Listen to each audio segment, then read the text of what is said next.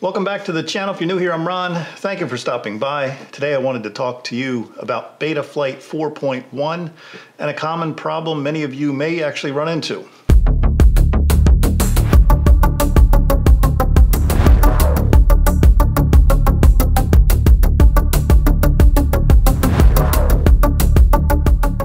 If you've been following my channel, you know I've crashed my FPV last week, and since then I replaced the ESC, and I thought I also needed to replace a new flight controller as well, because the flight controller wasn't responding when connected to the BetaFlight configurator 10.6.0. However, since that time, everything's up and running. My Rotor Riot HD1's fully repaired, ESC replaced. I don't need a new flight controller, but I do have one on standby for the future. Now this is the part you want to pay attention to, because if your flight controller ever has the symptoms I'm going to reference, there's a good chance this video is going to save you some time, some money, and quite a bit of stress.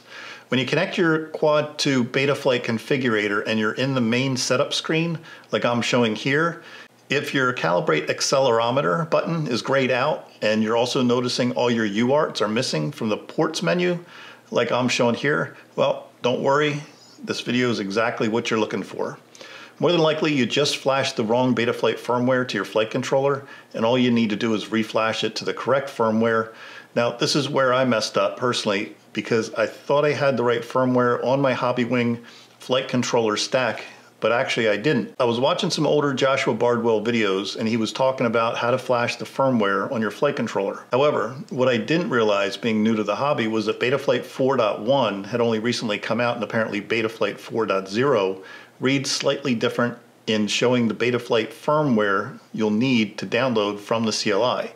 Now, if you're upgrading from an older BetaFlight 4.0 to the newer BetaFlight 4.1, I'd recommend one of Joshua's BetaFlight videos for that. What I'm talking about in this video is simply reflashing BetaFlight 4.1 on your flight controller, or pushing a newer BetaFlight firmware version to your flight controller, which is already running 4.1 on it. I hope all that makes sense. I just want to be clear that everything in this video is specific to the flight controllers already on BetaFlight version 4.1 and not a flight controller on the older 4.0 versions. I need to be clear on this because this is where the confusion for me came in. Now, don't worry, you're not going to lose your configuration or ruin your flight controller flashing your firmware. I flashed the wrong firmware on my Hobbywing flight controller. I can't tell you how many times, and it's working just fine, so don't worry about that. Now, I'm going to make the assumption that if you're watching this video, you've already got what's called the BetaFlight configurator 10.6.0 already installed on your computer. As of this video upload, the BetaFlight configurator 10.6.0 is the most current version available of the configurator. BetaFlight configurator is different than your BetaFlight firmware on your flight controller. So if you don't already have BetaFlight configurator already installed on your PC, I'll again recommend you check out one of Joshua Bardwell's videos on this, and I'll leave links to that below. When it comes to BetaFlight, he's still the expert. Okay, now that we got that out of the way, hopefully you have a saved backup configuration of your flight controller. You'll want that backup to fully restore your flight controller to its original configuration.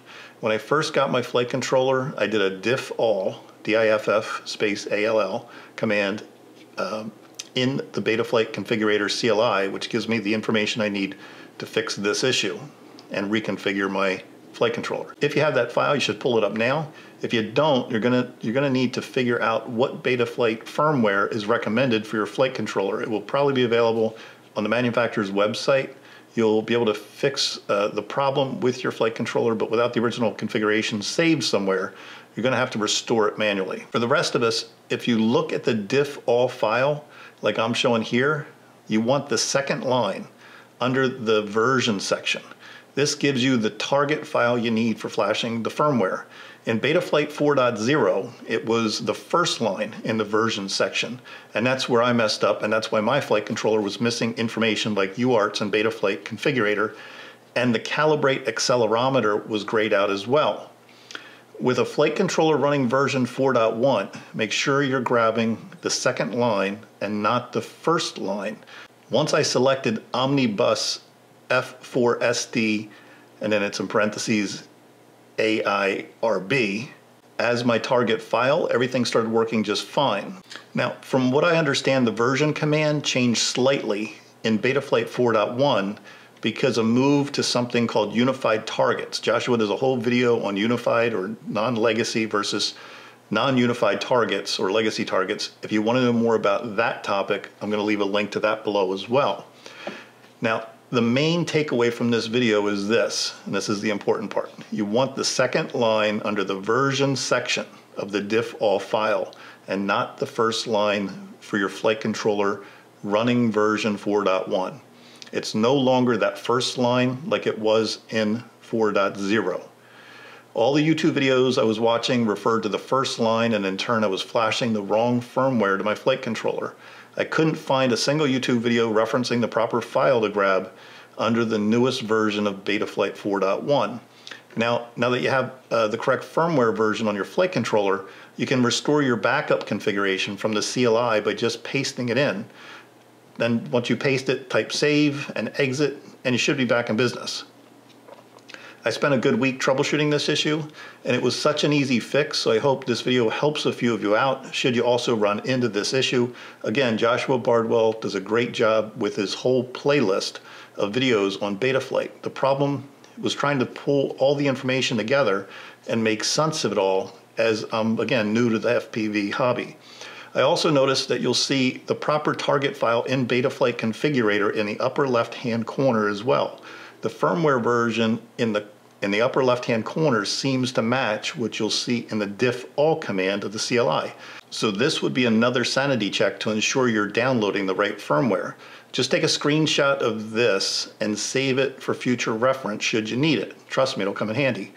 If you have time, go back and check out Joshua Bardwell's entire playlist videos on BetaFlight to get the bigger picture. But just remember, things have changed slightly in BetaFlight 4.1, and your target file is now that second line of the version section. And now I have an extra flight controller on hand. It was only $30, so not so bad as I might need it for a future build. I got my FPV class coming up tomorrow actually, so stay tuned for that. Melissa's gonna join me and do a little filming for me. Oh, and I actually got a second Rotor Riot HD1 FPV on the way, so I can have one in the air and one on the bench for future crashes, because we know what's going to happen. Oh, and one more thing I wanted to say also, don't be afraid to jump in FPV, guys. We're all in this together, and I'm certainly showing you the day-to-day struggles with getting up in the air and getting started. It can't be any worse than I'm doing. I'm going to focus a little more in the flight simulator, and hopefully I have some new FPV videos coming out real soon. Again, I've got a training class tomorrow, very specific, actually one-on-one specific to flying FPV, so that's really going to come in handy. I can honestly say at this point I got the build and repairs down in just a few weeks. I could rip this entire quad apart and feel confident I could put it right back together, so I'm not as concerned with crashing it as I once was. I got the bind and fly unit, as you guys know who follow my channel, so it was already pre-built when I got it, so I was a little worried about crashing it, but at this point I've torn this whole thing apart, put it back together, reconfigured it, and it's really not that bad. So the only thing I really have left to do here is learn how to fly this thing, or actually both my FPVs. Actually, that might make a good t-shirt. I'm thinking about doing some apparel, so hopefully you guys all have a sense of humor. I've got some really good ideas for some t-shirts and maybe some hoodies and other types of apparel coming out. If you've got any funny quotes for a t-shirt, let me know in the comments below. I might just use it. If it's an original idea and I do use it, I'll send you a free t-shirt. But it can't be some of the quotes I've seen out there already. It's got to be an original quote that we've not seen before. So that's kind of a caveat. I want original ideas for the t-shirts. And if it's an original idea, I'll send you a free one if I use it. So thanks for hanging in there with me. I'm enjoying the support and the encouragement from everyone. So thank you. It is very much appreciated. That's it. If you got any value out of this video, please don't forget to give it a big thumbs up. Also, don't forget to like, subscribe, ring that bell for future notifications. It's always appreciated.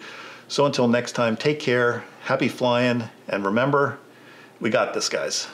Oh, and if you're still here, here's just a couple of the ideas I had for maybe putting together some shirts. You might have seen these before, but I was trying to come up with some original ones. One of the shirts is going to be a new logo, I think, with "We Got This." I think that's a good one. Another one I was thinking of was, no, my wife doesn't know how expensive this drone was. Another one was, warning, may start talking about drones. Oh, here was a good one. FPV, where you spend 99% of your time in repair and maintenance and 1% of your time actually flying. I thought that one was pretty good. I think one of my favorites, this is probably one of my favorites. Drones make me happy, you not so much. Thought that was kind of good. If you liked any of those, let me know. Like I said, I'm thinking about doing some shirts, some apparel. If you got some original ideas, let me know, guys. Take care.